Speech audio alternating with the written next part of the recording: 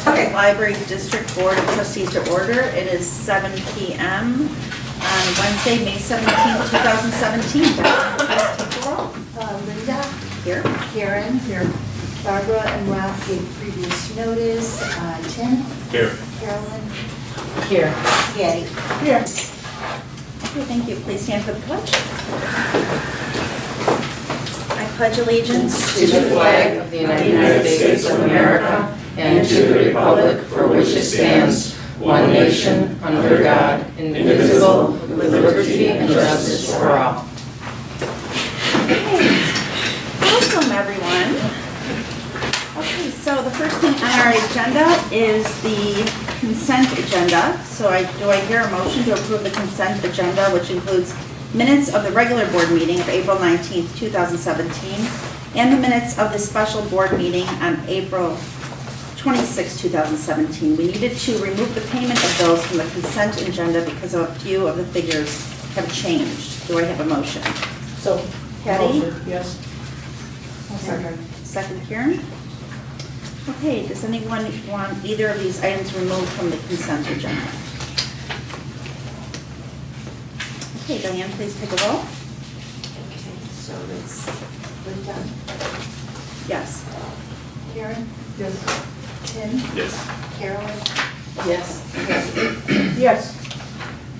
Okay, I will now hear a motion to approve the payment of bills for operating expenses of $225,417.82, payroll expenses of $283,634.47, and a special reserve expense of $17,612.68 for a total monthly expense of $526,664.97. Do I have a motion?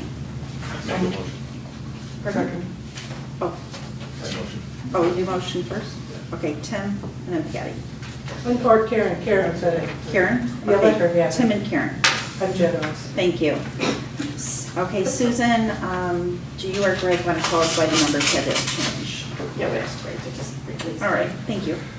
Okay, so we've had some turnover in the administrative team. As we all know, Kathy Toy retired at the beginning of the month. The last effective day was April 28th. We were a week without a person, and then we hired a new person, Lysandra Strickling. Lysandra and I put the accounts payable listing together, and as is our habit, we continue to audit and make sure that all of the bills were appropriately accounted for and were going to the right vendor and so forth. Through that process, we found some data entry errors. And if you look at the new listing that's in front of you, the landscape listing of checks, and you direct your attention to the far right column, you'll see that there are a few checks that are voided. Those are checks that had to be voided because they were incorrect. And then at the end of the list, you'll see two new checks which were drafted to Amazon and to Visa that were correctly reflected the amounts that should be paid to those two vendors. The overall impact is that there was an increase in the payables or the bills that we're paying by approximately $200 from the original draft of the list. But we found some additional bills that had not been accounted for correctly, and rather than risk paying an interest charge with either Amazon or Visa, we wanted to get those two correct so that we could, avoid those charges, which would be unnecessary. Any discussion? You showed 3 voided here? You said. I think there are five total. Okay, on the first page I see 3. Right, and I think there are 2 more in the pages. Okay, I see. Okay. Yes, thank you. It's just bloopers, we just wanted everything to be completely clear to you, transparent. Okay, all right, Diane, please take the roll. Linda. Yes. Karen. Yes. Tim. Yes. Carolyn. Yes. Patty. Yes.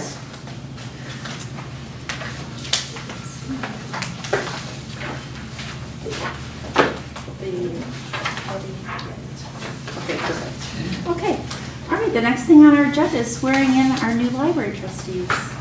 So, very exciting. Since we don't have our secretary here, which would have been Barb, she would have been the switch, so we have Diane, who was our notary.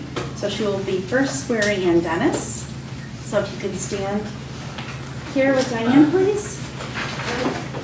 I, Dennis Martin, I, Dennis Martin, do solemnly swear that I will support that I solemnly swear that I will support the Constitution of the United States the Constitution of the United States and the Constitution of the State of Illinois, and the Constitution of the State of Illinois, and that I will faithfully discharge the duties and that I will faithfully discharge the duties of the office of trustee of the office of trustee of the Niles Public Library District of the Niles Public Library District to the best of my ability. to the best of my ability. So, yeah.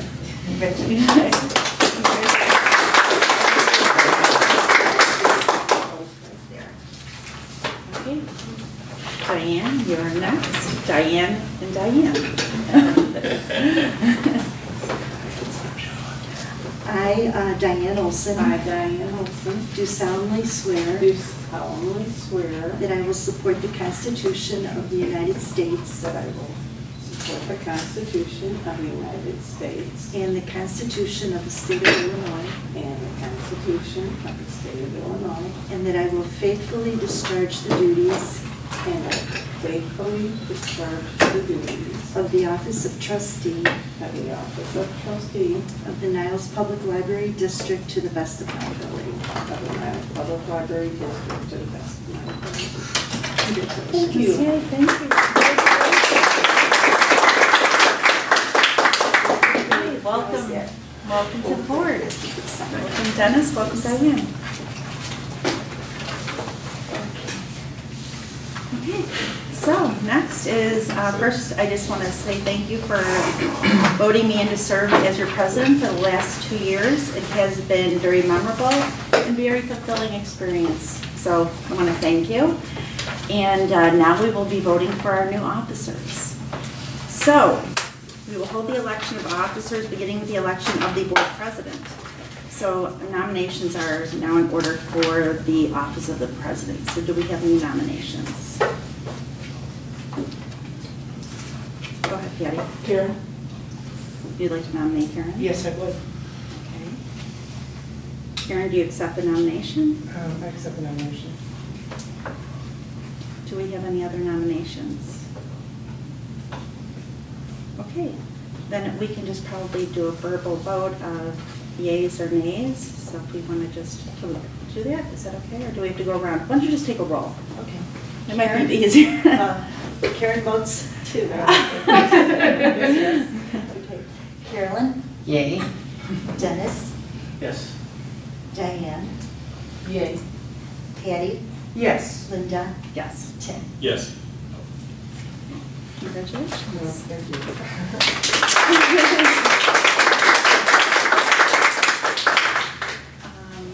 Okay, so do I continue?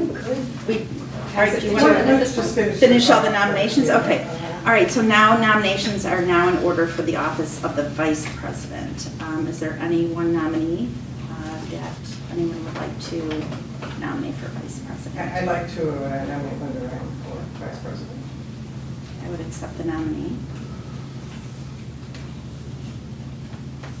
Any other nominations? Okay, then we can just take a roll. Karen, Yes. Carolyn, Yes. Dennis, Yes. Diane, Yes. Patty, Yes. Linda, Yes. Tim. Yes. Okay, nominations are now in order for the office of secretary. So if we can have any nominations for the office of secretary. I'd like to nominate Diane. Okay, we have one nomination for Diane Olson. Any other nominees? Okay, if we could just go around the board, around the table. I didn't hear that. Accepted. Oh, Diane, do you accept the nomination? She whispered it to me. Sorry. Do I accept? Okay, thanks. Thank you, Tim. Now go ahead, Diane. Karen, Yes. Carolyn, Yes. Dennis, Yes. Diane, Yes. Patty, Yes. Linda, Yes. Tim. Yes. Okay, nominations are now in order for the office of treasurer. So any nominations for treasurer? Yes, I would like to nominate Tim. I accept the Tim, do you nomination. accept still being the treasurer for I do. us? Okay. All right, any other nominations? And if we can just take another roll? So Karen, Yes. Carolyn, Yes. Dennis, Yes. Diane, Yes. Patty, Yes. Linda, Yes. Tim. Yes. All right. All right, thank you. Good luck.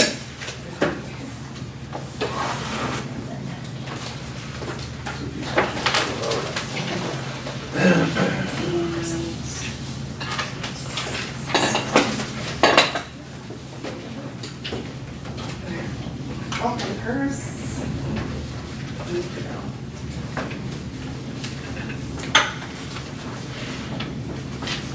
So I just, the very first thing I'd like to do as president is thank Linda Ryan for serving as our president during the past couple of years. It really is extra work to be a president. You have to stay fully awake during the meetings. And not that we all do. That wasn't difficult. But it certainly is an extra job, and thank you very much for doing that work during the past couple of years. Well, thank you. This is my pleasure. All right.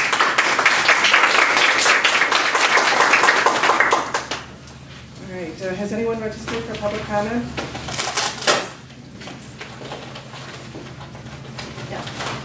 No, no comment? Okay, all right, fine. And we will move to the next matter on the agenda. At our last meeting, Greg was not with us, and Tim gave us the treasury report and offered to fully give that report in the future. So Tim, are you prepared with tonight's treasurer report? I am. Since you are and were the treasurer, you will proceed. Okay, thank you.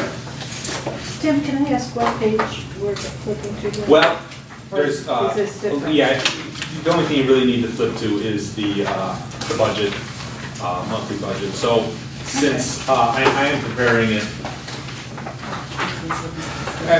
maybe we need to talk about this a little bit.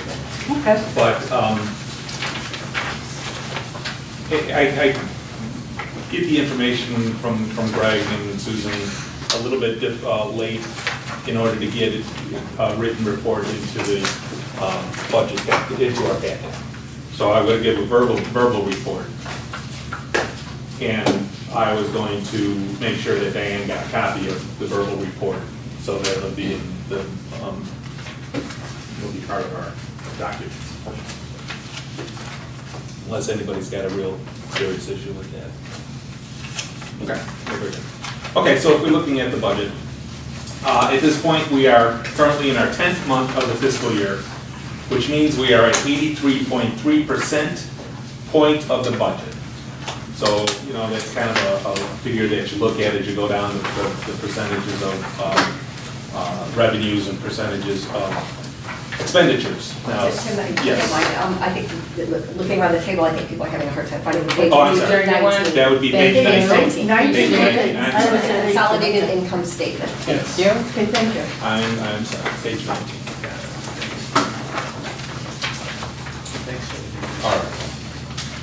All right, good.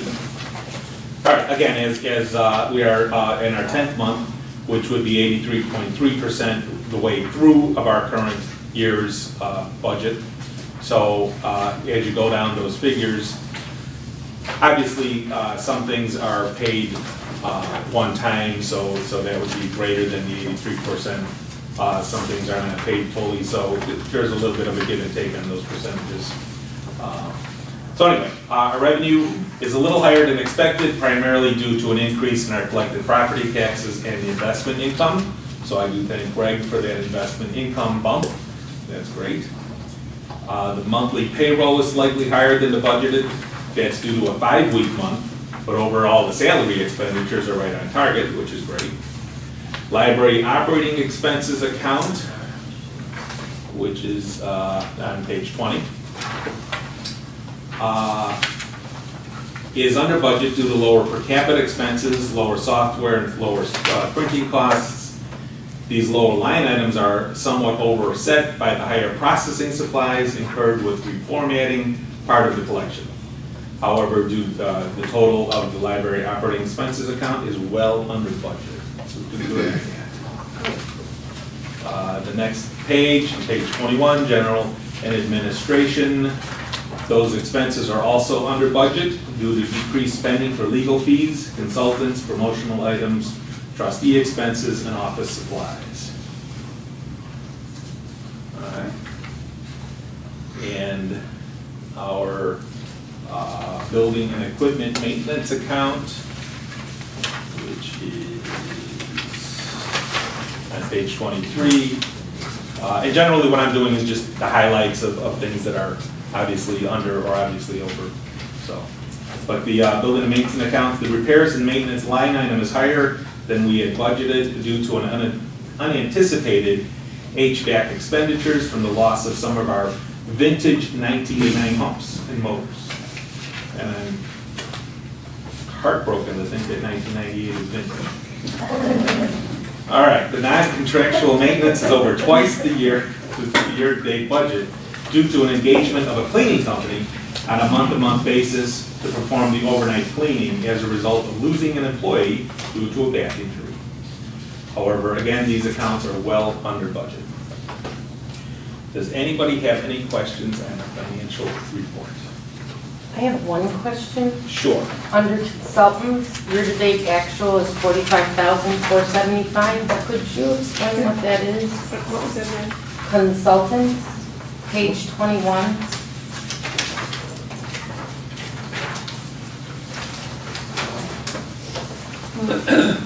Where our consultants, we had, as far as I know, we can correct this, but those were our, for our strategic plan, right?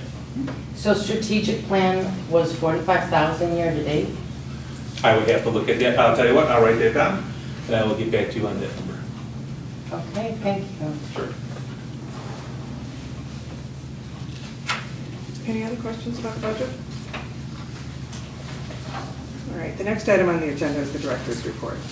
Susan, can you tell us your report and also tell us if there's any communication? Certainly. Going to keep it very short.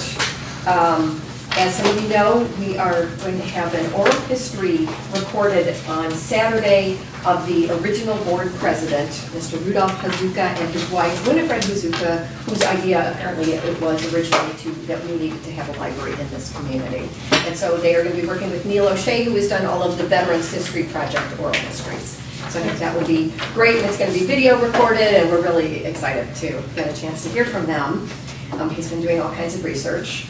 And then the only other thing I wanted to do is I asked all the supervisors to be here tonight, and all but one was able to. And I'm going to pass out copies of our org chart so that you can kind of follow along. Pass out copies of the org chart. And I asked them to give like a 45-second recap of what they do in their department. And so we're going to go in the order of the org chart so that you can follow along. I'll wait till you all have them. I just want to thank all the staff for being here. I know it's outside of your regular day, but it really helps us, especially since we have new people here, to know who you are and put your face with your name, hopefully, and what it is that you do. So, thanks. Excuse me, Susan, can you just tell, when is the founders of the Niles Public Library, what time? And They're arriving at 1:30. so it starts at 1:30? Saturday at 1:30. Yeah, it's not going to be like an open event, but if you guys wanted to come and introduce yourselves, I think that would be certainly very appropriate. So they're just going to They're being recorded, yeah. Yeah, when you okay. talk to people, it's over a course of some time. I see. And, yeah, their Okay, daughter's so coming it's in. not So like it's not like on the stage or anything. It'll all be I got it. Let's go together. I kind of misunderstood. Okay, the first supervisor to speak is actually my assistant director, Cindy Rademacher.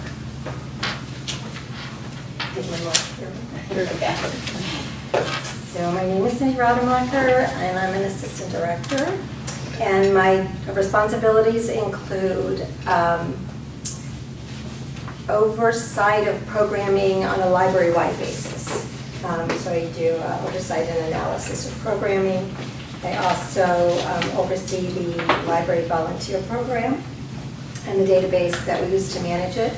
And I'm serving as the internal point person with CCS, our consortium, and also the point person for the migration to a new ILS system with Polaris next spring. Can you tell us how many volunteers we have working for the Niles Public Library? Well, in the database, we have a couple of hundred. We have actually, during the summer, we have a couple of hundred teams. On a monthly basis, that's always in the statistics report. So it roughly goes from 80 to 100 on different months. Actively volunteering? Yes. Great. Many volunteers are doing 1 hour a week. Okay. All right. Thank you. Thank you. Next will be Sasha Vasilich, marketing. Hello everybody, Sasha Vasilich, Head of Public Relations and Marketing.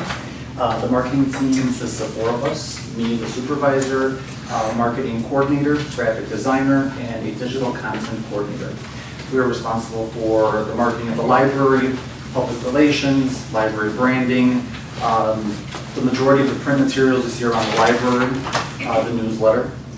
In charge of the website, social media, electronic signs, so basically any form of communication to the patrons of the library district comes through the marketing department. Thank you. Is a newsletter, are you talking the electronic or the hard copy? Well, actually, we do the e-newsletters as well, just to point that out, but also the hard. Okay. Yeah. Yep. Thank you. Thank you. Dave Dombrowski, I do maintenance, security, anything under the roof, the vintage equipment we work on occasionally. Just anything under the roof, curb to curb, if whatever needs to get fixed, we fix, and we try to keep everybody happy, make them one big happy family. Okay, thank you. Thank you. I know you've had your plate full with the remodeling that we've done over the past couple of years, Yep. so thanks. Okay. Can I ask one question? Are you the only person in your department? No, I'm sorry, I have 1 full-time and 4 part-timers. Oh, okay, great. My name is Athena Krause, I'm the head of patron services. We currently have a department of 37.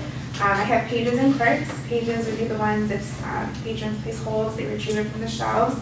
They're responsible for shelving the return materials as well as any shifting projects of books and to be moved around. That's the pages. The clerks are more the front end. They welcome patrons, help with the automated handling system, checking in and checking out, as well as providing service at the front desk. We're the department that takes any money transactions, library cards, register patrons for programming. Okay. All right. Thank you. Okay. All right, the next person is actually Dodie Frisbee, who has a happy family event, so she's not here tonight, but I'll just briefly say that she's the head of adult services. She has 2 desks that she has to manage, the one up here on the adult nonfiction floor, and the one on the 2nd floor, which is the fiction and a audiovisual department. She also manages outreach, and that's her original department, so that the people in that department are the ones that pull loans for the homebound people, work with them to get the materials that they need, and also deliver things to the schools. So they do a lot. Susie. My name is Susie Wolf. I am the head of the Digital Services Department. We have 8 people on our team. We have an assistant department head who manages all of our online databases. So that is a big undertaking, and our digital collections, so ebooks, audiobooks, magazines, streaming videos. In addition to that, we also have a training librarian who does a lot of the classes, but has also started working with the staff to kind of teach them how to use the equipment here in the building. We staff the technology desk, which is in the lower level, and we typically have 2 people on desk at all time. It is very busy, constantly teaching people how to use their email, how to use the scan station, and then we check out the digital equipment to them as well. We provide assistance in the creative studio. So we have 2 studios, Studio A, which is right by the tech desk, that's kind of used for 2 or 3 people at a time for small projects, and Studio B is our training lab. And then we offer a multitude of classes and programs on a range of technology topics, from, starting an email to, Photoshop and everything in between. Susie, so I understand your staff does some classes, but you bring in some outsiders too sometimes, don't you? We do, yeah. What is the one we've seen lately? Fire, what are they? is that? Oh, FireLogic. FireLogic. FireLogic is a local agency that does technology help, and so he does the programs here for free, which is very nice. And Derek is very, he's really good too. Yeah, that's cool. Thank you. And who was the training librarian? Ruth is our training library. Yeah. So Ruth and Darlene came from the Adult Services Department, and so this is a new department for them, but they are still doing their roles. Thank you. Thank you. Yeah. So my name is Ariane Carey, and I am the head of Youth and Teen Services. We serve birth through age 18. We manage 2 spaces. We're in the kids space on the first floor as you walk in through the Rainbow Arch. And we also manage the Teen Underground. And Teen Services used to be split between Adult Services and kind of the AV department. So we're kind of a new team as well. It's kind of interesting to have that dynamic. So we not only maintained the space during our daytime hours and our after-school hours and our evening hours, we also are maintaining our collection.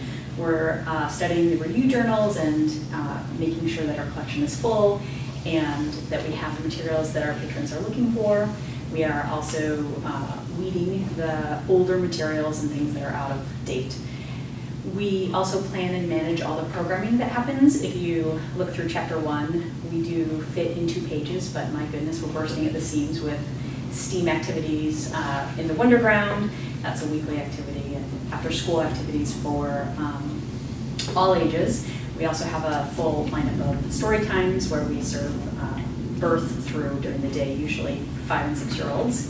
I think we have a really robust lineup of activities and materials, and we're always open to. I thought it was about Oh, go ahead. Okay. We're open to the next adventure with kids and serving the population here and helping support schools as well.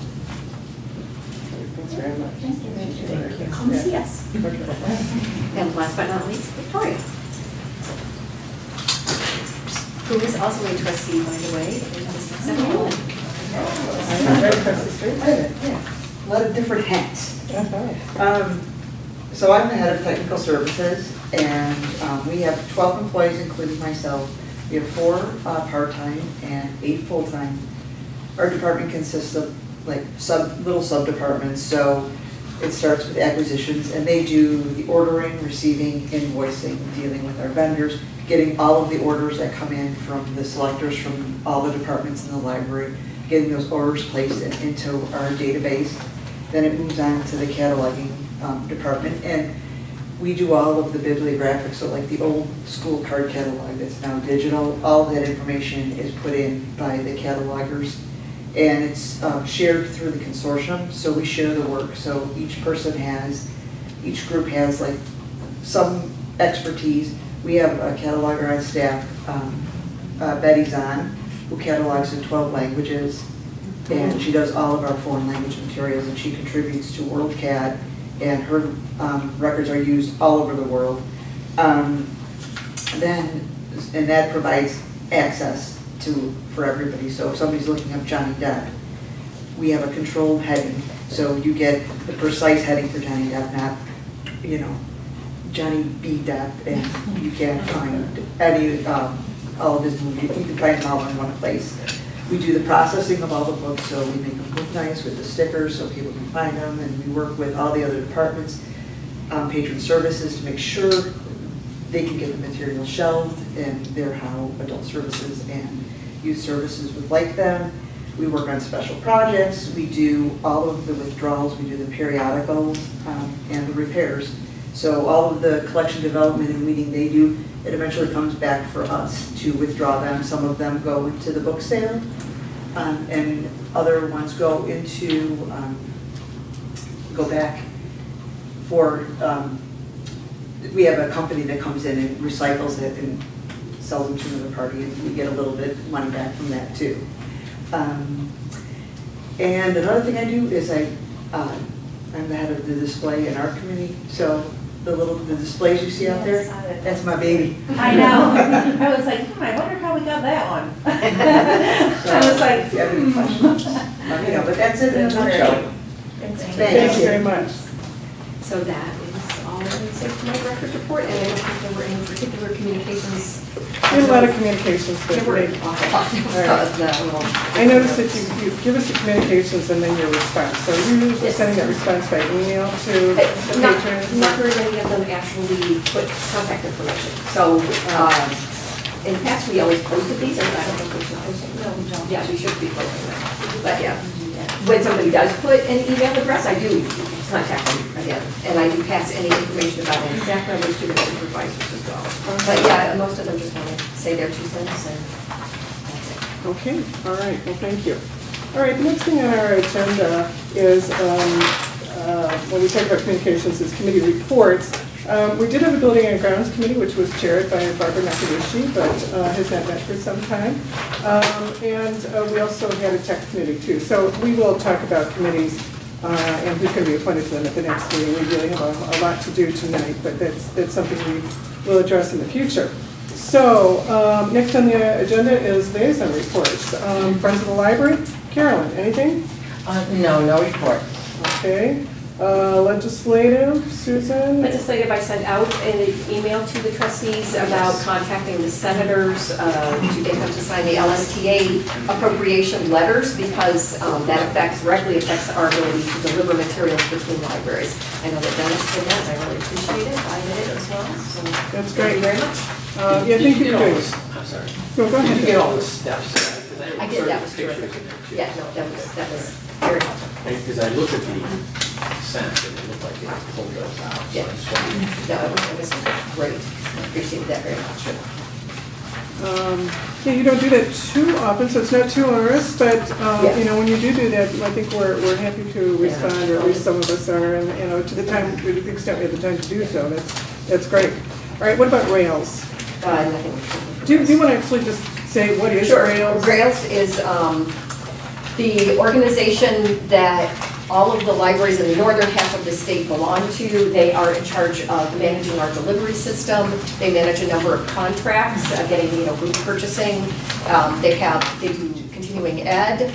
I don't have things there. They do some advocacy as well. But we used to have many different systems around the state. Now it's down to just 2 systems, Rails and then Heartland in the south half of the state. So they work with the state library on behalf of the various libraries. All right, thank you very much. The next thing I see on my agenda here is Secretary's report. And should I just read that, Chris? That would be fine, or do you want to read it, Diane? I know you weren't really prepared to do this, but if you would just read that off, that'd be great. A notice of public hearing on June 21st, 2017, at the hour of 6:55 p.m. at the Niles Public Library District, Niles, Maine District Library, effective July 1st, 2017, boardroom, 6960 Oakton Street, Niles, Illinois, concerning tentative ordinance 17-02. A tentative ordinance providing for budget and appropriations of the Niles Public Library, fiscal year beginning July 1st, 2017 and ending June 30th, 2018. Was published in the Journal Topics and News on Wednesday, May 17th, 2017. Copies of the aforementioned tentative ordinance will be available in the administrative office of the Niles Public Library District after May 18th from 9 a.m. to 5 p.m. Monday through Friday. Okay, thanks very much, Diane, for noting where our tentative budget was published and where it is available for viewing. Thank you very much. So turning to our next matter, this is under new business, adopt trustee procedures and guidelines for 2017 to 2019. Do I have a motion to approve the trustee procedures and guidelines for 2017 to 2019, which are in our packet, copies of which are in our packet? Okay. Second, the motion, second. Okay. Either way. Okay, I just have to figure out what so it was Linda and Pam, I think. What page are we looking at? This is page 39. Okay, thank you. 39. Okay, so we have a motion on the table now, and it looks like this section is from the Public Library Trustee Manual 2016. And who publishes that, Stephen? Can you tell us that? Is it the Public Library? The managers of the state libraries got together and did one together, and then each state has adopted their own. So the Illinois State Library has published this, but really it's more of a nationwide set of standards for library trustees. Okay, all right. So this was sent out in our packet a few days ago. Did our new trustees get a copy of this? They did. Yes, yeah, okay. They dropped it off. Okay, good.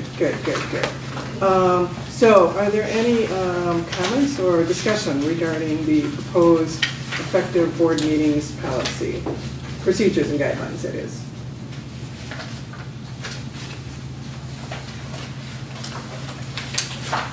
Okay, hearing none, then I will ask for a roll call.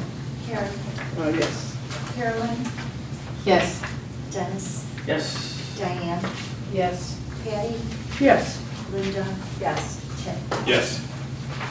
Thank you. All right, let's turn to the next item on the agenda, which is 13B, is to approve the appointment and payment to McClure and Sura and Company Chartered in the estimated amount of $16,400 to perform the audit of the Niles Public Library for the year ending June 30th, 2017.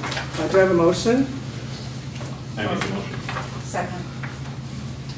All right, so this is the audit that we have done every year, is that correct? And this is the same firm that's done it for at least several years, perhaps many more than that. Last four. Last four. Okay, all right. Do we have any other comments or questions regarding the motion on the table? I have one question on page 49. And in the fourth paragraph, it's, or third paragraph, sorry, the last line, the additional fee for the implementation year is $1,500. So is it just a one-time fee, do you know, or will this be just reduced a little bit, or will it go away?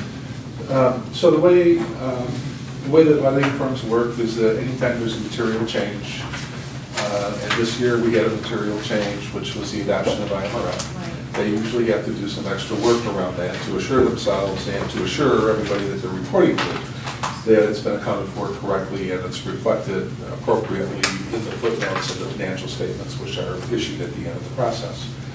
So essentially, their estimate of $1,500 is what I'll call the setup fee for this in the initial year. But this is very similar to the additional fees that were paid to McClure and Sarah during the years that we were working on the renovation. Because, you know, it's a material change, extra work, extra transactions, things that they wanted to spend some additional time taking a close look at.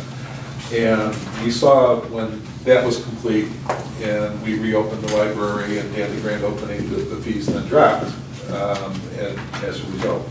So my expectation is that much of this will go away in the following years. Okay, thank you. There's that for me. No further questions. All right, any other questions? May we have a roll call then? Karen? Yes. Carolyn? Yes. Dennis? Yes. Diane? Yes. Patty? Yes. Linda? Yes. Yes. All right, continuing on with our new business, this is 13C. Do I have a motion to approve the recommended renewal of the health care insurance plan with Blue Cross Blue Shield for our employees beginning July 1st, 2017 and ending on June 30th, 2018? I make the motion. Second. All right, now that that motion's on the table, we do have these materials in front of us showing what we paid last year, what we are expected to pay this year, the percentage changes. Does anyone have any questions?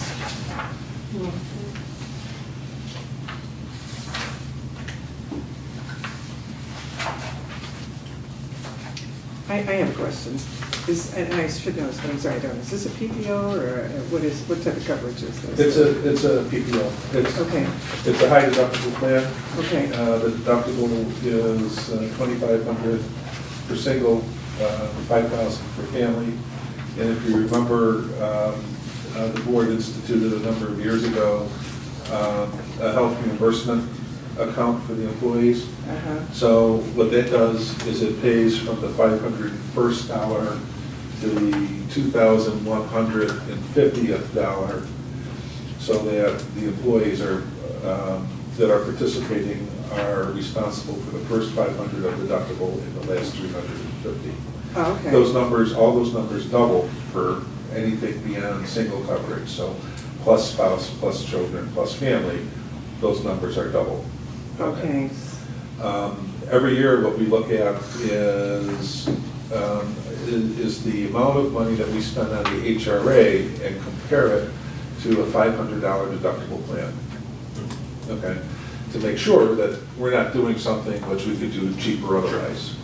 And it's always an additional $100,000 or $110,000 in costs compared to actual reimbursements of about $60,000 that we pay in the throughout the year. So we're always money ahead, by making it look like a $500 deductible plan for using the HRA.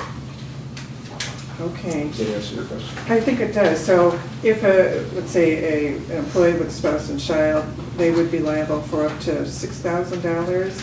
I mean, they could take that out of a health care. They would, their deductible, they would be responsible for the first 1,000, and then the last 700. The $3,300 in between would be paid or reimbursed by the HRA. Okay. All right. Okay, thank you. You thought you had it. I did. Actually, my company does exactly the same. Do they? Yeah. Oh, It's okay. high deductible, but they then get the employees down on Okay. to offset it. All right, well, are there any other questions? Then, may we have a roll? Okay, Karen, Yes. Carolyn. Carolyn, I'm thinking. oh, sorry. So can I just make sure I understand? So it's going to cost us $3,300 per employee in that range for a spouse and a child, and then it varies for everyone else? Only if they use it. If they have no claims, there is no consequence. And this is for health insurance? That's correct. Pretty much everyone uses. What's our annual cost then? It's right there in... 500,000? In the note, yeah. We expect it to be, we calculated 520,000 approximately. In the budget, it's 530,000. We typically during the year have, people that are in or out of the plan. So that extra 10,000 is to try to accommodate those types of transactions. And the increase was 4 point something, I don't know, I saw some percentage from last year. What was the increase?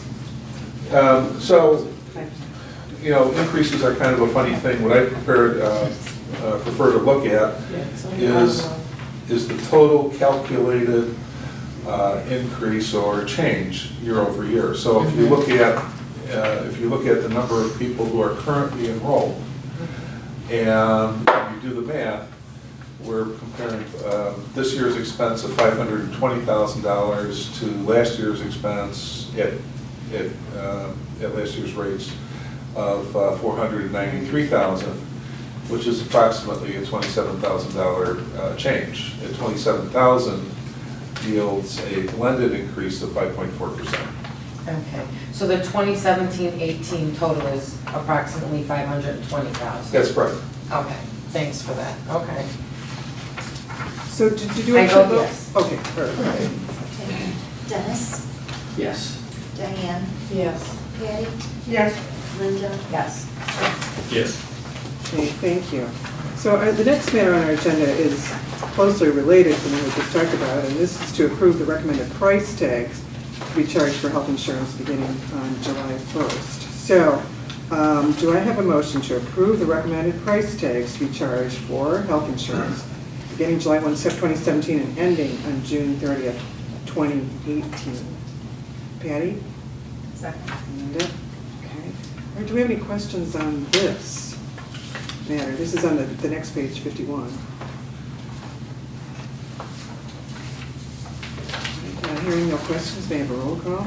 Karen? Yes? Carolyn? Okay, I'm confused. Did we just vote on that?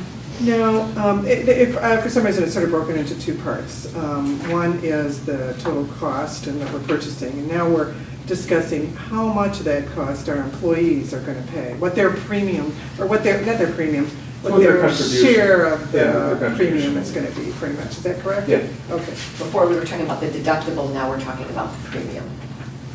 And their premium is where on these documents? This is on page 51. Okay.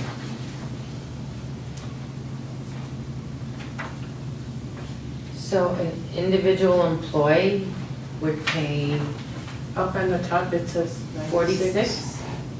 I think that's They- 2017, 18 is per month, it's- 96. So just an employee without any benefit, without any dependents, it's $96 per month. Per month, correct. It's 10% of the total cost. The total cost is approximately $960 a month.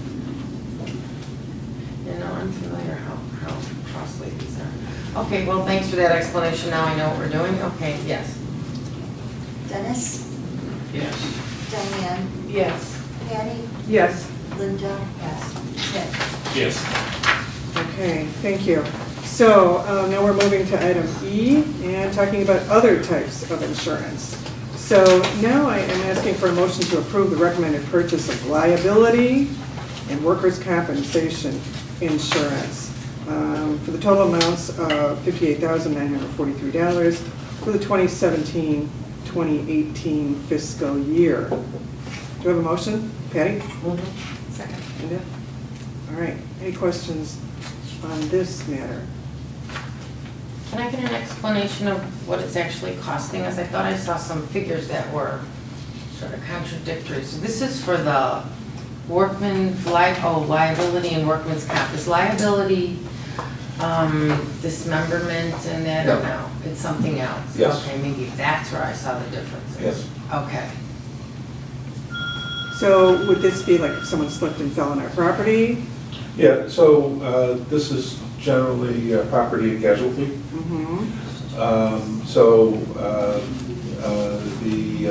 Any damage to the building's covered, any damage like slip and falls, as you mentioned earlier, that's also covered as well, whether it's an employee or a patron. Well, an employee would probably be our workers' comp, right? Which is in there. Okay. Okay. And then we also have something called commercial crime, which basically covers the board.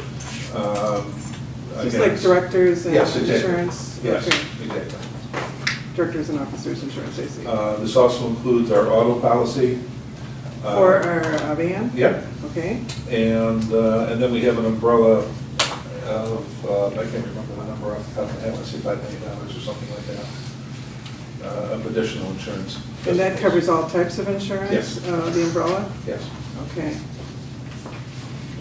Are there other questions? Actually, I just had one. Is this the insurance we were talking about? You mentioned, I think, at our budget, that there were a couple of claims, so it would be higher this year? Yes. If you look at workers' comp, which is, I don't know, fourth or fifth line from the bottom, it went up 24%. Last year we paid $22,168. This year, the bid is $27,489. And the reason that it has increased is because we did have an employee who had a back injury, was covered by workers' comp, went through rehab, and things of that nature, therapy to mitigate his injury. We also had another employee who did a slip and fall in the back hallway. She had a knee injury and same type of thing, where we made sure that she was taken care of appropriately by the insurance company. Okay, thank you. Any other questions? Oh, good, yes, Linda. I just have a quick question. I know when we had gone through our health insurance, we've compared to other companies, and we found that this grandfather piece has really just been the best in time. Have we checked with the workman's comp insurance and checked comparables to see if this is the best? Yeah, absolutely.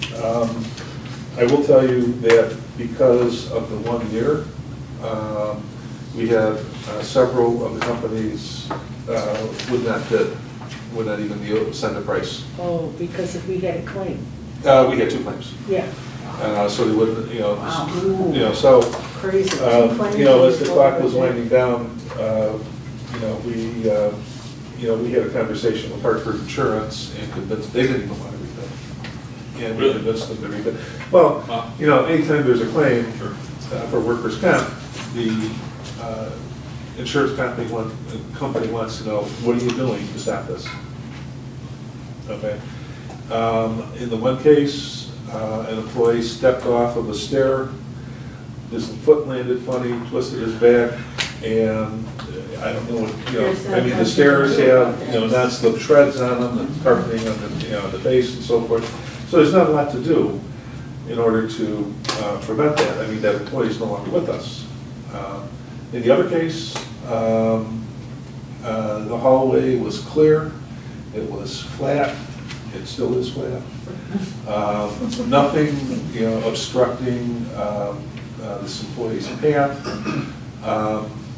I sensed that she didn't pick her foot up all the way, had, rubber-soled shoes, kind of stuck, and she fell. So, I don't know what kinds of things we could do to prevent those types of injuries. And, with the way, that the insurance markets work is, they really want to see something, and that's why they were so reluctant to bid. So we should be thankful that we have a company that's insurance. Yeah, I never really want to be in that particular position. Right, but, yeah, right. I mean, but we did take it to market. We did try, in answer to your question, our broker did take it to market and try to get competing bids and so forth, and just wasn't successful. Okay, all right. Well, maybe in a couple of years we can get competing bids. Yeah, possibly. Does the company ever make any recommendations on what to do or try?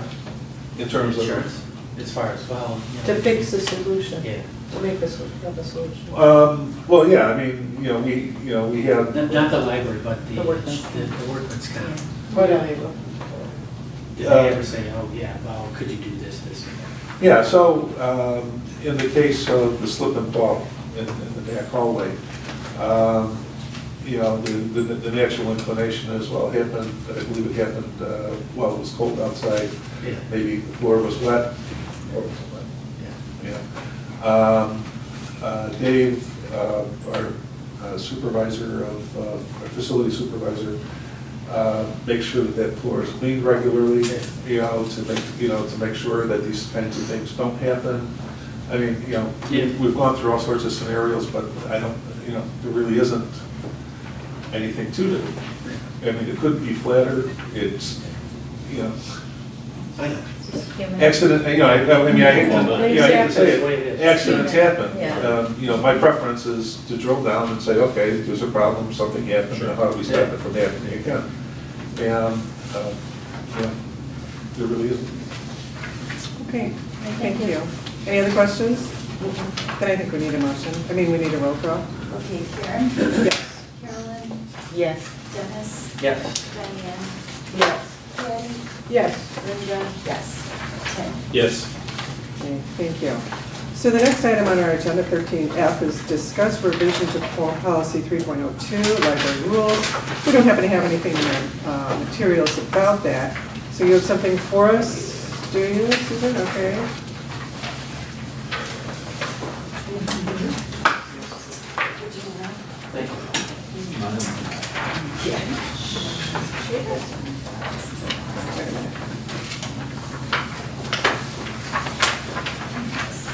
Thank you.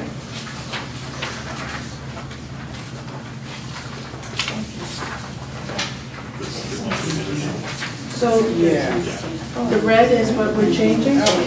So I brought this not as, Change that. Sorry about that. I brought this not as a recommended change, but to get an idea of what the board would like to do about it. Because the two-page document is our current policy. Simple, easy. But we had asked Dennis to look at the paragraph on business activities, because that has come up and we were trying to decide what the best wording was to allow people to go about normal business activities in the library without opening the door on all kinds of business activities. Well, I got back this. From Dennis? From Dennis, which is kind of everything in the kitchen sink. And Dennis the lawyer. Dennis, yes, a different Dennis, thank you. Yes, Dennis Wolf and Heiner Jenkins. And you know, they are always thorough. They're just trying to protect the library about everything so that you can always point to things and say, well, we said here that you can't do this, we said here that you can't do that. But to my mind, this is a little more thorough than I was looking for. It gets into the detail of mixed courses and you know, no littering, no gambling, you know, concealing library materials, no lying prone on furniture. Pushing, shoving. Yeah, so in the past we have relied more on the idea that you cannot cause a disturbance. And so that many things fall under the umbrella of causing a disturbance in some way or other. This to me, it is, you know, for one thing, I don't agree with all of the rules, but for the other, like, I think patrons should be able to move the furniture to a limited extent if they want to. I just, this to me was too much, but we did pay the lawyer for it. I thought I should bring it to you and see if you want it to be this detailed, in which case I will bring it to you next month to pass it more or less as it is. Otherwise, I will take the parts of it that I think are, you know, would be good to be stated more clearly. And there are a few things that staff might want to point to as, you know, being things that are not allowed. But I just wanted to get your sense. Well, this is a lot to absorb. It's going to be hard. Well, and if you want, you can take it back tonight and give me your feedback at the next month, and I'll bring it to the July meeting. And it's really, it's not pressing. We have a perfectly fine set of library rules in order right now. So.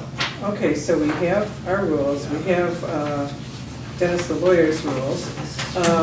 Could you perhaps in the packet send us what you think, what you would like to see as a revision? You said you had an idea. Yeah. So then we'll have three options in front of us. Stay the same, change a little bit, change a lot when we come to our June meeting. Yeah. Is that acceptable to everyone? Sounds good to me, sounds fantastic. All right.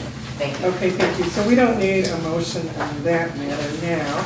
So but we'll turn to the next matter in our agenda, which is item G. And for this, I need a motion to allow vendors to set up tables and sell goods during the special library event, Fandom Fest, Comics and Pop-Up Culture on August 19th, 2017. Could I have a motion to get this on the table? Patty? Linda? Susan, tell us more about this event. Okay, well, I don't know if you're familiar with the idea of a Comic-Con, but it is, they're big events. They're extremely popular these days. There are a couple in Chicago, and this one is actually set for the week before the second of the two Chicago ones. People get dressed up in their favorite costumes, like, you know, Wonder Woman or Spider-Man or Harry Potter, or actually the two chairs of the committee are sitting here right now. It's Ariane and Victoria. And but part of that is always having people selling memorabilia and movies, and you know, it's vendors have these things, and they typically set up a table. So what we envision doing is having them sign a disclaimer so that the library would not be responsible if somebody walked off with some of their materials, or if they didn't keep good track of their money, or any of the possible things that could happen. It would be completely at their own risk. It would only be for the duration of this event. It would not be opening the door on anything else. But it was a big enough thing that I thought that I should ask the board for permission to do it. It's not a small waving, it's more of a giant one. Because I don't think we ever sell things inside the library other than like a book to go, music CD to go with a musician who is performing, and that's contained in the large meeting room, and you know, they handle that themselves. That comes up. We have not done anything like this before, but it really is very much part of a Comic-Con is to have this kind of thing going on. It's kind of, if you're doing it right, it's a three-ring circus where there's stuff going on all over. As part of the interruption, other libraries have been putting these on. Schaumburg does it. Arlington Heights, and they are hosting this artist alley where the artists are selling lithographs, and there are some like memorabilia that is associated with these different fandoms and the comic scene. And so this is not the first time this might be happening in a library setting. As a waiver, is there going to be something stated that it has to be appropriate for the library setting, or that Yes, you have? yeah, we definitely don't want anything sleazy. Well, Because realistically, with some of the stuff, it's definitely could be out there. Yeah. Yeah, I mean, I think they have a number of safeguards where they will have somebody at the door, checking costumes and things like that, so. Well, I mean, some of the things the vendors might be selling Yes. too. Right, no, yeah, I understand it, yeah. Yeah, that So can be we'll part of- reserve the right to reject Yeah. any items that people might want to sell here. Yeah, I mean, I would anticipate that if we warn them in advance that it's a library setting and they need to be appropriate, that they would. Family library. Yes. Yeah. There you go, good word. Are we anticipating, or this is the first, it's been stated that other libraries have done this. What kind of a response do they have as far as people coming? Do we have any? It's ginormous. We already put it on our calendar. So we're anticipating, I'm saying lowball 600 people, but I think we'll get over that? Yeah. Yeah. There's a lot of talk of that your first time being totally overrun with number of people, so we're planning for it. We probably will have a parking problem. Yeah. We are, we're asking the VIPs to walk people back and forth across the street and asking staff to consolidate parking. There will be the same parking problem when we have our village block party across the street. Yeah, and right. I think. Did we ask Culver if our overflow is over there, is that? We'll be checking It's Culver ours. and Fifth Third. And will there be signs letting people know they can park at Culver and Fifth Third? Should we alert the neighbors? Oh, definitely. We will need their patience. Well, I'm sure they will. Of course they want to come. Echoes will come soon. This year for the community block party, the village is actually putting no parking signs along the street, the back street, to ward off frustrations with the neighbors. Is Stan Lee coming? He is not, but Sven Oh, yes, my movie's coming. The expression I know. I actually talked about Stanley. The expression on your face is priceless. I know. There's Buffy the Vampire Trivia. I know, him too. I can't Okay, wait. hello. Can't wait. I mean, this is all This is it. anime stuff too. I mean, this is it. Can I ask one Great question? idea. Okay, sorry. Phantom Fest, okay, then. If this wasn't a library, if this was the Rosemont, how would this be handled? In what sense? There would be an entrance fee for everyone to walk through the door? Or would these particular vendors have to pay a fee? Well, that is a good question, actually. We had talked about the possibility of charging the vendors because normally they would be charging a fee, but we thought with this first year, not really knowing how it was all going to work, that we would not ask for a fee next year, but that this year, but that if this is a success and we want to do it again next year, that next year we would probably ask them for a donation. Right, that's a good idea, only because I'm thinking they're gonna make a fortune on what they're selling, because this is such a hot event. Yes. And we should try to cash in a little bit. Yeah. Okay, all right, just a thought. All right, Yeah, thank no, you. I think that's a good thought, because if this is that lucrative, and, you know. They're we're providing flocking space. there. Our objection this year was that when you charge something, you're selling something, you are selling something. We don't know what we're selling because we don't have numbers yet. Next year, we can say, we have this head count in this time frame. This is our suggested donation to the library. Are you interested in taking part in our event? my one concern here is also with the numbers, the liability issues, the possibility of damage to the property. You know, are we gonna, if we're not charging, are we gonna lose out here? Because realistically, with that kind of volume, could there be issues here? That's what we have all this insurance for. Well, that is true. That is true. Well, and I mean, if it gets to a point, we still have numbers, you can not let people in. or Right, I mean, to the something point where it's door. not safe, we'll have I to mean, stop people at the door. you're going to have probably, yeah, that kind of a situation planned for ahead of time.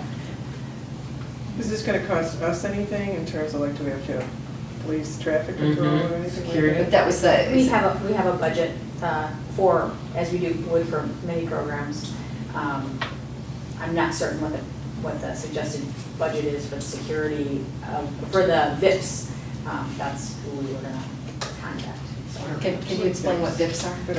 the VIPs are the acronym that they are referring to, the security. Volunteers in police service.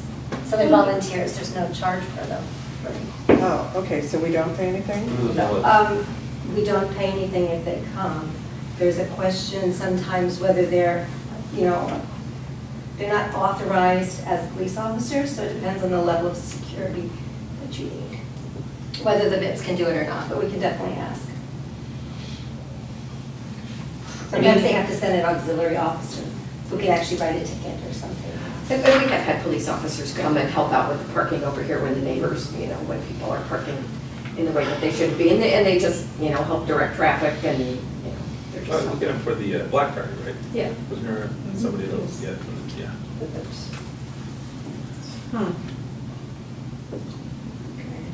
So this particular was strictly to do with the vendors selling. All right. Well, do we have any more questions? Okay, what's the roll call? Kieran? Yes? Carolyn? Yes. Dennis? Yes. Diane? Yes. Kathy? Yes. Linda? Yes. Tim? Yes. Okay, thank you.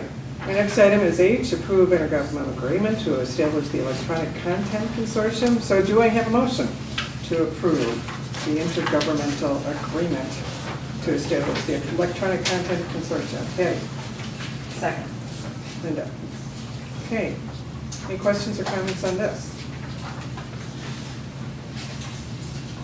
How about an explanation maybe? I'm not sure what it means. Yes, What well, it- we have My Media Mall where people can check out their books, their electronic books through Overdrive. I think probably a lot of you have tried that out. Good. And when we first started doing that, we just talked about how there used to be a lot of small systems and then they all got consolidated into Rails. So when we first set up the consortium, it was through that system, NSLS. Then the system went away, but some of the consultants who worked there formed a nonprofit to manage the contracts. But over the years, all of those people are gone. The person that is running it is not as transparent as most of the libraries would like, and we have not gotten the accounting that we had hoped to get on how the money is being, how the fees are being calculated and how it's being spent. And so we, basically the library directors put their feet down and said, we're going to put together an ad hoc committee to form an intergovernmental library agreement. And this is the result. They used Ansel Blink, the attorneys from Ansel Blink through Rails to craft and it's basically just to put a governance structure in place so that we get to vote on things and we get to, we potentially could move to a different vendor someday or go along with other vendors someday if that was what we wanted to do. So it's not strictly My Media Mall. There might come along other vendors that we would want to work with, but we want to retain control of our collections and we don't want to give away any of our rights. So that's what this is intended to protect. Susie, did I get everything right? Susie has been working on this committee. Yes. Okay. So does this pretty much replace the North Suburban Library System? No, North Suburban has been gone for a long time, and we don't have an agreement with Libraries First, who's currently managing our My Media Mall contracts. So there's basically, it's all just kind of like being handled they say, oh, there's an annual meeting coming up, and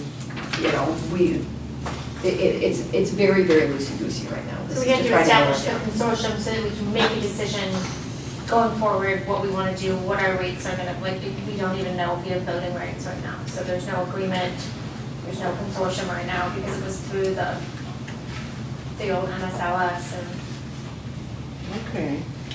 Just over time, it kind of all disintegrated, and so this is to try to put structure back around it. And they need 60 libraries, I believe, to join this. I think there's about 150 in My Media Mall. there's a lot of little ones in Southern Illinois as well.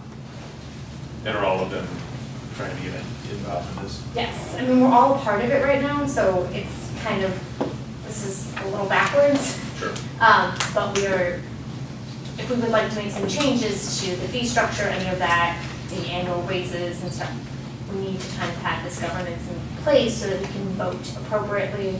Right now, Libraries First is managing all of our voting. All right, so does this group have a name? Right now, it's the ECC, the Electronic Content Consortium. Okay, oh, I see. We did want to call it My Media Mall, that's actually what it is, but My Media Mall is a name that Overdrive gave us.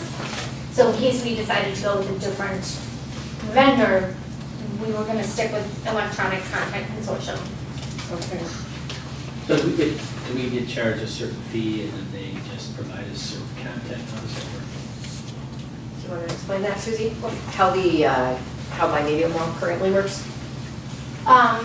In what regard? Just real high level, I just wondered, are we charged $50,000 and they give us access to 37 different varieties of different. So like Susan stated, there isn't a lot of transparency. We're not really told what other libraries are being charged, what the fee structure is. Okay. So we pay a certain amount of money every year to get access to this consortium collection. Okay. So it's like $14,000 roughly. Uh-huh. And then they pull all of that money from all the libraries, everyone pays into that, and then they buy what we call consortium level titles for everybody to share. Got it. And then we go and buy our own additional, what we call advantage titles, that are just for our library patrons. Got it. So there's a benefit to being a consortium because, they would buy like 6 copies of To Kill a Mockingbird. Well, they're not all going to be off the shelf all the time. Right. So there's always one sitting there for you. And then that is managed by Libraries First. They do all of the ordering. But any one, so somebody from Glendale could pull from that same. If they're members, yeah. Yeah, the member libraries. So there's 3 big Overdrive consortiums in the area. There's My Media Mall, which we're a part of, Media on Demand, and then eMedia Library. So they're kind of, when Overdrive kind of came into this mix, every library just kind of went with one, so there's not a lot of rhyme or reason to it. But ours was through NSLS. And so we're It's just trying interesting to put see some what they're structure. pulling in if you get 14,000 per library. We don't know. I don't know what other That's libraries probably pay, why we're and like- unfortunately, they're not interested in sharing that. Any of the staff going to be on the board? I would like to. I was head of the Overdrive consortium called eMedia Library for a number of years, so I'm pretty familiar with how it all works. And I worked on this governmental agreement with 5 other people. So yeah, we'll see. It's the first step. Okay, so any other questions? I think we do have a motion on the table. Roll call? Karen? Yes? Carolyn? Yes. Dennis? Yes. Jania? Yes. Patty? Yes. Linda? Yes. Tim? Yes. Okay, turning to our next item, item I, ordinance 1702. So this, I need a motion to approve ordinance 17-02, which is a tentative ordinance providing for a budget and appropriations of the Niles Public Library District, Cook County, Illinois. Actually, it will be the Niles Main District Library effective July 1st for the fiscal year beginning July 1st, 2017 and ending June 30th, 2018. Do I have a motion? Linda, I think you had your hand up She first. can be first, I'll be second. Yeah, okay. All right. What So, page does this start on? pardon? Is this the one on 66? Okay. Yes. Just verifying I'm at the right place. Thank you. Yes. Okay, so we did get the budget packet last time, and we have updated copies of the ordinance in our board packet, Greg. So there are some changes in the ones that are in the packet as compared to the binder we received last month. Is that correct, Greg? That's correct. Can you tell us what those changes are? Certainly. There are some small changes. If you remember, at the April 26th special meeting, I mentioned that there were still some bids that I was waiting for, the property and casualty insurance being one of them that we just saw earlier. So So if you look at page 69,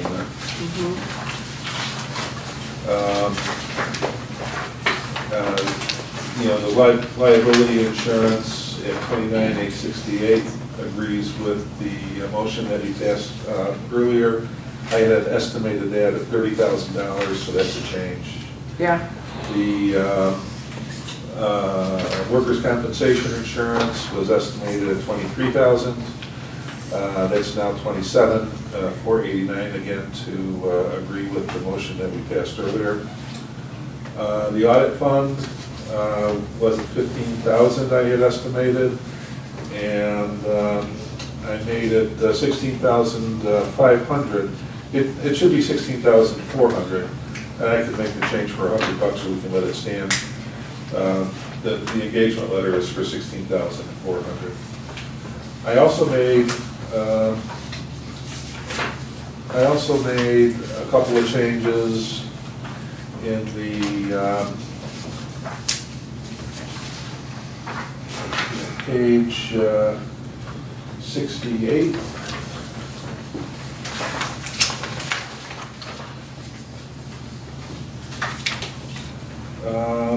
Total vehicle expense. Oh, that's a change I missed. I should have made that. I should have made that $100 more because I got. That's where the $100 from, I guess. So I could make that. That should actually be, you know, like $44.35. Where are you looking right now? Middle of page 68, vehicle expense total. Okay. Okay, I had estimated the insurance at $14.35. It came in at $15.86. Should actually be $44.85. That's what that should be. So that it for the total there. Yeah. $44.85. And the last change I made was I moved $2,600 out of materials and I put it into general and administration under the professional collection, which should just be above that. And I am not seeing that.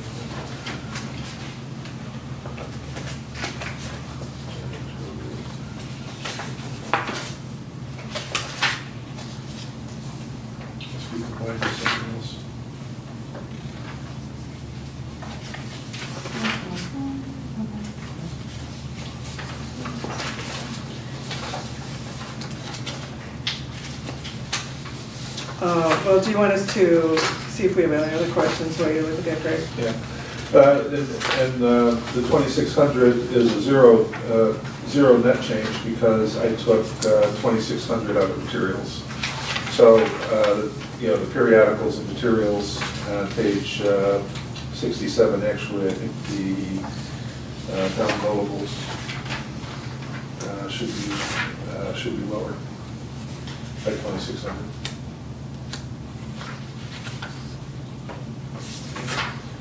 I think that ended up in professional development. Oh, did I? Professional Okay. collection ended up combined with professional Professional development, development, which makes sense, okay. actually. It does? Sort of. Yeah, okay. All right, so 2,600 went into personal development, 2,600 came out of what again? It came out of materials. Okay. So when I presented originally, the materials were $762,100, and on page 67, the total was $759,500. Okay. Reflecting the reduction. All right, yeah. Okay. Greg, just because we have a couple of new trustees, would you want to just sort of explain why the appropriations is like double what the budget is every year? What is the purpose of this? And can you maybe just give us a little background on these two concepts and why appropriations is always roughly twice the budget amount? Yeah, absolutely. So every year, management creates a budget and presents it to the board. That budget is actually what I like to refer to as a contract between the board and management in terms of what it'll take to run the library over the next 12 months for the upcoming fiscal year. The appropriation is is doubled to give us room, should we receive extra revenues, to spend it in different ways that would be unbound by the appropriation. So, well, the appropriation. So to give us room in the appropriation, we double the budget. But, you know, so what we're telling the state, or the county in this case, actually, is that we have a budget and it's X. We have appropriations which we promise not to exceed, which is 2X. And so should we get a windfall, should somebody leave us the money, you know, for a specific purpose or something like that, and we have to perform, let's say, within the next 12 months, within this budget year, we have room to do all sorts of things, in, you know, as long as the board is in agreement. So that's roughly what, you know, what the story is. So it's just a rule of thumb, just doubling it. I mean, we almost never get near the appropriated amount. No. There have been like one instance, I think, where that was regarding retirement fund. Wasn't that correct? Yeah, so last... but that was the only time I can ever remember we got anywhere near the appropriation amount. That I can recall, maybe not. So about 3 years ago when I started, I looked at this and I thought, okay, we could do a better job, we can get closer, you know, in a lot of these cases. And we did just that, you know, so we did, you know, not double, we did, you know, maybe 20–30% more or something like that. And particularly in the area of employee benefits, where the benefits are driven by employee demand, we had worse experience than I anticipated. So we exceeded the amount. We had to go through a correction process in order to make it right. So if you exceed an appropriation by category, not by line item, but by category, what you need to do is go through another process which tells the county, okay, I said $1 this time, but what I really ended up spending was $2. And you know, and it's not that they are going to rule, but that you're telling them that you know, so when they get the report, everything jives. After that, we decided just to go back to doubling it, Okay. just in case. So I want to give everyone an opportunity to ask some questions, but just so I understand, what we're voting on here is a tentative budget. There will be a public hearing in June. Correct. But this would be the budget that would be published as our tentative budget that people could then look at and comment on. Is that correct? Okay. All right. Would anyone like to voice any questions or comments? I had one question. Greg, we were talking about, I can't think of the wording I want to use, putting money now, because you said the one fund, the special fund needed money put into it at the April special meeting? IMRF? No, the building and site fund. Yes. So Okay. are you figuring that in this also, so that? Okay, so that's a separate document.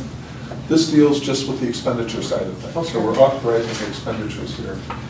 In November, what the board will do is consider what the tax levy should be for real estate taxes for 2017 to be collected in 2018. Mm-hmm. At that point, what we'll do is provide for funds to be directed to the building and site fund, which should, by all accounting, end up in a deficit at the end of this year. Okay, so forget about that until November. Yes. Okay, thank you. Any other questions? Well, I had brought this up at the last meeting. A number of us said that we were interested in going to the PLA meeting. And I was wondering if we should increase the trustee expense line item. Though it wouldn't go over the appropriation, so we could leave it at the budgeted amount. But who actually is interested in going to PLA? Yes. Does anybody know right now? I would sort of like to go, since it's only held every other year, Right, correct? every 2 years. So every 2 years. I'm not sure if it's in March, right? Yes. I'm not sure, I think you're in school.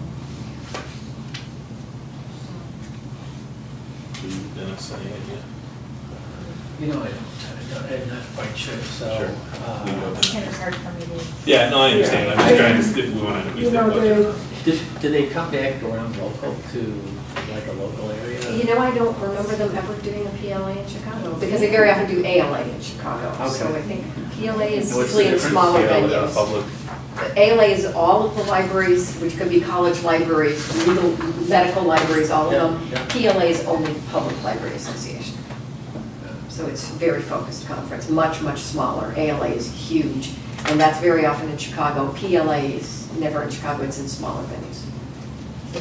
What's the typical cost there, go? About, I'd say $1,200–1,300, flight and hotel and the More, dinner. I think the registration was 400. Yeah. And then they didn't really have, they didn't list the hotels yet. Okay. And how many days? So, Do they have any 3 or 4? opportunity to do It's 4 online? days. No, you can get some of the handouts, but it's really not the same thing as being in the room. You Yeah, talk so- to vendors, yeah. a lot of it is has to do with that. Philadelphia. So yeah, I think you're right, it probably is about 15, and maybe that isn't quite enough. Maybe we should bump. It's in Philadelphia? It's Philadelphia. Oh, that's nice, but me getting permission to take time off for a 2-hour meeting is like almost impossible. For going 4 days to Philadelphia, I don't think they'll approve it. Yeah, for 4 days, you just, as long as I'm still working. Yeah, so, yeah, it's a costly. Yeah, so it looks like maybe now we have 2 people. I don't think either one of us are actually, committing, we're definitely No. going to go. But as long as we're thinking about it at this time, maybe we should bump the budget up a little bit. That's not going to totally. Did they have other stuff available that they sent out or on a regular basis that, advances your learning of people? Well, we didn't have those videos. Remember that we Right. saw those? I don't know if that was PLA or some It's, other yeah, organization. it's United for Libraries, which is the trustee arm of ALA. Uh-huh. Yeah, and there are videos, and I can send you the link to those. We actually There- watched a couple of them during board meetings in Yeah, the past. yeah, we could do that if you guys feel like there's time. I just wondered, you mentioned something about vendors, and in my mind, I'm envisioning some type of a site, a website that they have, and there's got to be content on the website. Well, probably the better choice for that would actually be to attend ALA when it is here in June. And that's a huge vendor floor. That's, PLA is more focused, but the ALA has an absolutely enormous exhibit floor, and you could go to that very easily. It's a lot easier than going out of town. So if you only want to see vendors, ALA is. Yeah, no, Yeah. not specifically, I I was was just just, mentioning. yeah. No, it's great. It's a great opportunity, and at PLA it is more focused. But yeah, you could just go take ALA exhibits or attend ALA in some of the sessions as well. It's, I think Linda's going, it's about $350. That would be out of this year's money, end of June. And I can't go. Sorry. So you can think about it. I'll be happy if I'm. Any other questions? So did we want to change that? 4,000 to? Bump it up to 6 maybe. Yes. Okay. Well, that you're talking about next March, so technically that would be in this budget. Right, right. Yeah, so if anybody is possibly considering, there should be, make sure there's a little bit more in there to cover, right? Yeah, well, 6 will create a We might not $12,000 spend it, but appropriation. that's okay. All right, any other questions? I have a couple. Professional development, I just found it. Okay, so it's under administration and general office. It's $50,582. That's for this PLA, correct? I thought it was $48,000 last time we looked at it. Did it go up a little more? That's where that money that he had taken out of the materials budget, I had asked him to remove the professional books from the materials collection, from the materials budget, because I thought the materials budget should only be for things for patrons. So because those things are primarily used behind the scenes for the library staff, I asked him to put it there, and it ended up in the professional development line. So professional development is not just for staff training or? It is, those are for education. Okay, Yeah, that's so, fine. yeah. All right, and then it says, then, I don't know if I missed this, consulting, 27,000, are we planning something? IT, I think, often uses consultants to do some of their more highly technical work. So that's like payroll? No, No. it's consulting. So we'll hire a firm that has the expertise to do a particular project. So we just moved to Office 365 and put the Air Exchange server in the cloud. we hired a firm called Vertec to do that, and it was presented to the board this year to do it. And I believe the cost was $12,000 or $13,000 if memory serves. So that's an extension of our payroll. Our department doesn't do it. We just sub it out to someone else, and we call it consulting. Is that it? Well, it's with a consulting firm that provides consultants who are experts in the subject matter. Who perform the function, because we don't. We can't. Or do they train us? Do they help us? There is knowledge transfer, certainly as part of this, to make sure that once they're gone, that we're up and running and we can manage it on our own.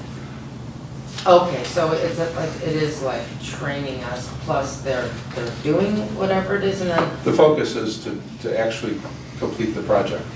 As part of the project, there is knowledge transfer to make sure that we're. But what's the basic premise of this? Is it they're performing a technical? I know we spoke about this a couple years ago about needing to have outsiders come in to perform certain functions that our department wouldn't be able to handle. Is that what this is? And I'm sure you always learn when somebody comes into your location and does something, but specifically it's to accomplish something that our staff doesn't handle.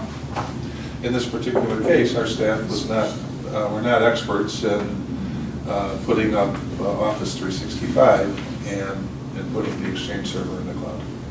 Okay, and just 27,000, is that a few things? Is that just one thing you have in mind?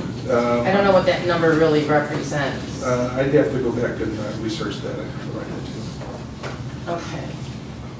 Any other discussion? All right, and then I had one other question. I want to make sure I'm adding these numbers correctly.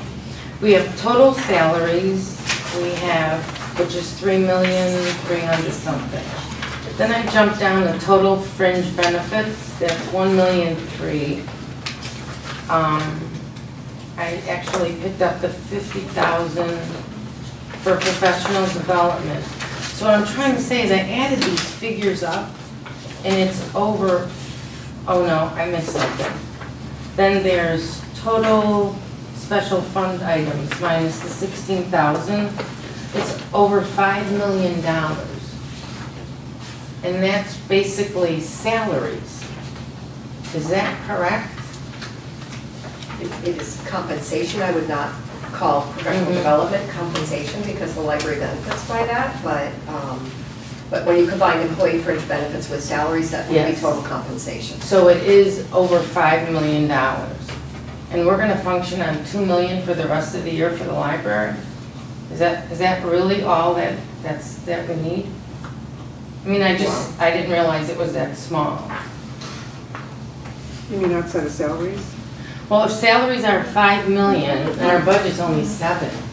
Well, we've always had that pie chart, and it's always been the salaries were the largest part of it. Was always. Okay, but the point is, according to the way we're supposed to be utilizing our budget, only 51% of it is supposed to be spent on providing services to the taxpayer. So if our salaries are already $5 million, I mean, we're like way under what we're supposed to be, how we're supposed to be functioning. I mean, 5 out of 7, that's only 2,000 left. So what's 5 million out of 7 million? I don't even know, but I think it's a lot more than 51% of our budget. So you want to bump the budget up 2 more million so that we're at the No, I'm saying that your payroll's out of control. Is that what you're saying, Dennis? No, no, I don't. It's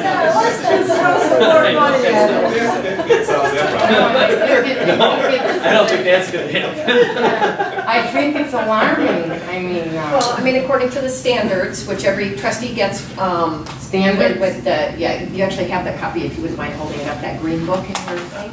The Illinois standards for public libraries. You're supposed to put 12%. Thank you. 12% of your operating budget is supposed to be committed to collections, and we have that at 12%. So, I mean, we try to align with all of the standards for public libraries, but the services can't be provided without the staff. They are the service. Yeah. Well, that's true, but I think that's really high when you look at it. It looks like we're not following. You may be following that, but in terms of the what is this thing I'm looking at? at the ILCS, we're way over budgeted for staff salaries. I think we At had the our library marketing, code? well, I think we had our marketing person. I think Didn't we they were tell us we were right in where the we should be? We were like right in the median, just above the median. Who's the marketing person? The consultant consultants we that had. you guys hired. Yeah, They told you that you're spending your money the way you should be? They said, based on the other libraries that Yeah. they had compared us to, we were just above the median. We weren't at the top. We weren't at the We top were in even the three. high medium, middle. We were in the, above the median. Well, that's definitely But not where on we top. fall, but the point is, 5 million out of 7 million is pretty high. If 51% of the money is supposed to be spent on the residents. Well, I'm but not that sure is what you're looking spending at. it on residents. I mean, our staff. Excuse me, I think I read it at the last board meeting. According to the Illinois state statutes. I don't think there's anything in the statutes that says a certain Oh, it says percentage, right here. that needs to be spent on salaries versus. No, it's called spending. Majority of your spending is to be to the benefit of the majority of the taxpayers. Well, I Majority of think it the is. taxpayers don't work in the library Yeah, though. but Carol, Every dollar spent on the employees is to the benefit of. yes, Carol, I I think would, maybe that's true, but not to this. I think we need to rethink some of these figures. I mean, 5 out of 7 million, that's quite high. We don't have such a large staff. but Carol, you know, Yes. what do people, when you read those letters that we get from the people, majority of are thanking us for the staff, for the help they get from our staff. Where does Right. that money go to pay for those people that the people, the taxpayers are grateful for? Not only So- that, we have 3 floors that we have to manage. and we're also- Exactly. With 4 This floors is we a- have to Well, manage. big that's library. true, but that's certainly, we're at 71%. Well, that's certainly something we can review. I just heard one of your supervisors has to go to 2 different floors because she manages 2 areas that are on 2 separate floors. I mean, there's a lot of ways to look at it. I'm just saying, our salaries, compensation, professional development are 71% of our budget. That's high. And we've actually gone through our budget and we didn't even look at one aspect of maybe we're overspending somewhere, anywhere. Well, I just want to remind everybody that the benefits line does include an extra payment this year to IMRF just to get our liability. That will save us Exactly. money down the road. So that is Exactly. part of that. Because we voted for that so that we're not dinged later on. I know, but you know, the white elephant in the room we keep ignoring is we're already at 2.5 million underfunded and could go as high as 3.6. If we would have planned for IMRF, we would have been better I off. don't believe that's the plan way for our- out, and that it's not We just true. spent 2 million to cover underfunded IMRF. That's quite costly in 1 year. Even our auditor made note of it. We knew that we were going to have to pay this extra We amount. already had that We discussion. looked ahead, we said, this is coming, we understand it, this is what part of IMRF is. And we went into it with our eyes wide open, and that's what we decided to do. Well, you So- did decide to do it, that's true. Okay, Dennis, So did you have a we're question? spending, I heard them mention that we have that extra payment this year. Which is the number? I'm sorry. 500,000. It's on page 68, Dennis. About halfway down the page, you see something called employee fringe benefits. Yep. That says pension plan, $735,000. So normally that, It and should so be after about this two- next year, that number will be pulled out. It will be down. It'll be lower. It'll be right? lower, a lot lower. It'll be lot lower. between 200 and 235. It's a one-time payment. Right. Any other discussion? Yeah, All right. yeah, I just want to say, you know, I have no experience, so it's just, you know. Sorry, that was just my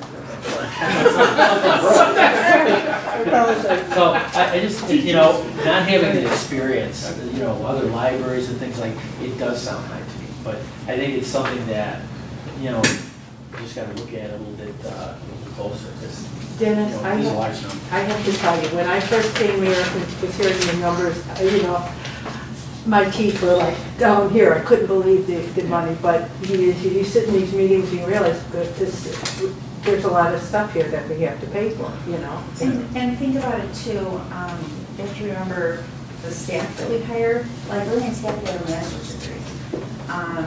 and you go into any other company and you have a master's degree, to be honest, usually you're paid more than you are paid here. I'm sorry to say, but it's, I think we're very competitive. I think we're very fair.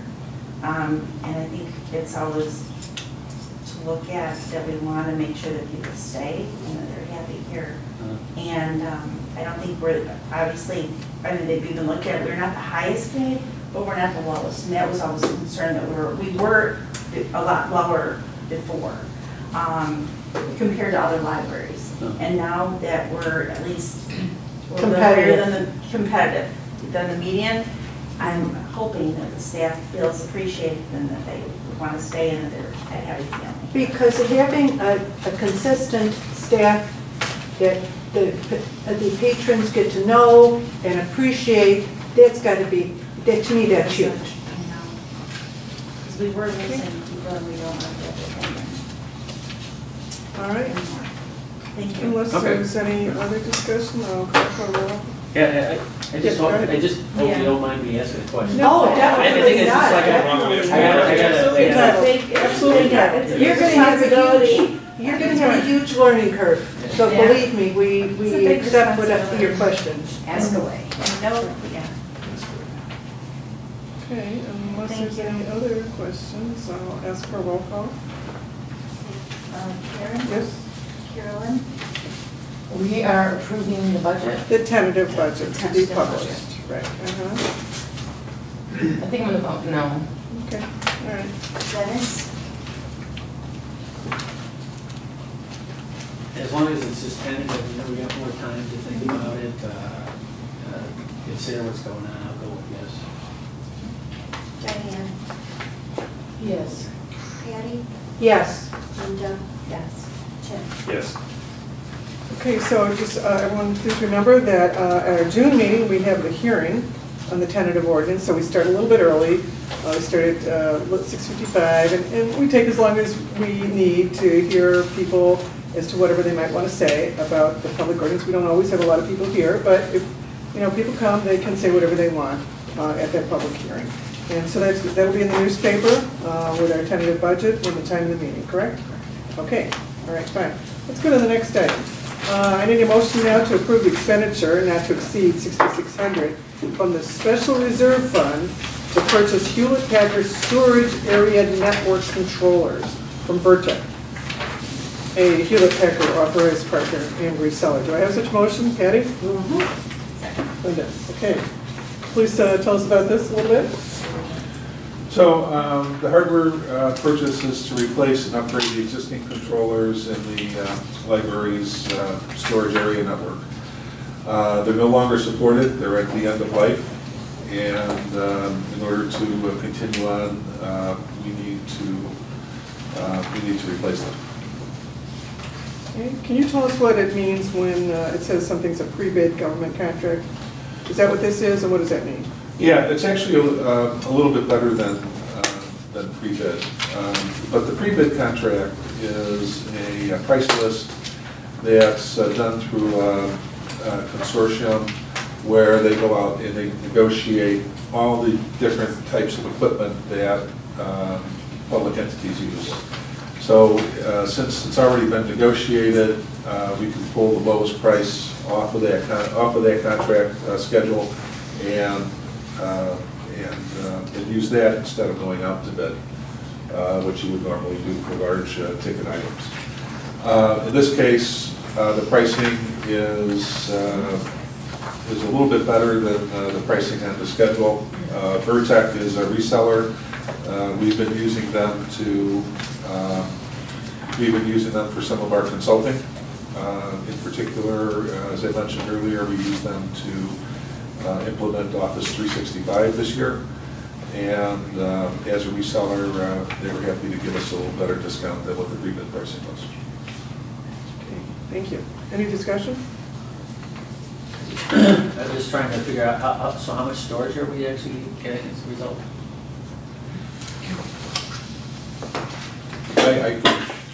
I could get those numbers for you. I just don't have them in the Yeah. Any other questions? Okay, need a roll call? Karen? Yes? Carolyn? Yes. Dennis? Yep. Diane? Yes. Patty? Yes. Linda? Yes. Tim? Yes. Okay, that carries. So we turn to our last motion under new business, is K, is to approve an expenditure not to exceed $12,500 from the special reserve fund to purchase replacement Hewlett Packard printers. Do I have such a motion? Patty? Second. Linda? Okay. What, how old are these printers? The fleet overall is in its 12th service year, so I think we've pretty much gotten our money out of them. One thing I do want to note is that we're buying 10 fewer printers than we bought the previous time we did this 12 years ago. What is that? And what we always do is look for ways to consolidate and reduce the amount of equipment that we have. So, we have had some departures. We've taken those printers out of circulation. Of course, we're not going to buy replacements for that.